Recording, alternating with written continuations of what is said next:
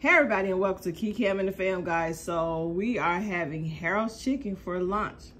Y'all already know it's one of Chicago's best. One of them. Not the best, but one of Chicago's best. But anyway, we went to Harold's number 27 and the service is awesome. It's awesome. I have 4 chicken wings, French fries, mild sauce. You know how we do it in Chicago. We gotta have that mild sauce. It's not Chicago if you don't put the mild sauce on it. That's true. And the reason it's 27 is because it's 27 locations. No, Harold's have more than 27 locations.